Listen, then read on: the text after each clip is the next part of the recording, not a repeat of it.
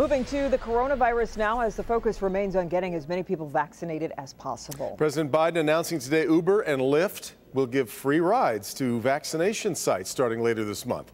Meantime, Michigan reports 1,992 new cases over the last 24 hours and 99 more deaths due to the virus.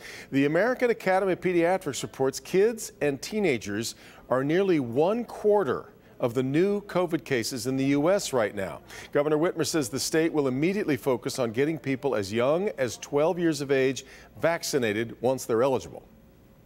That's our next going to be our next big push, and so we want to enlist the support and help of parents and educators to make sure that we get to these goals so our kids can be safe and back in school universally come this fall.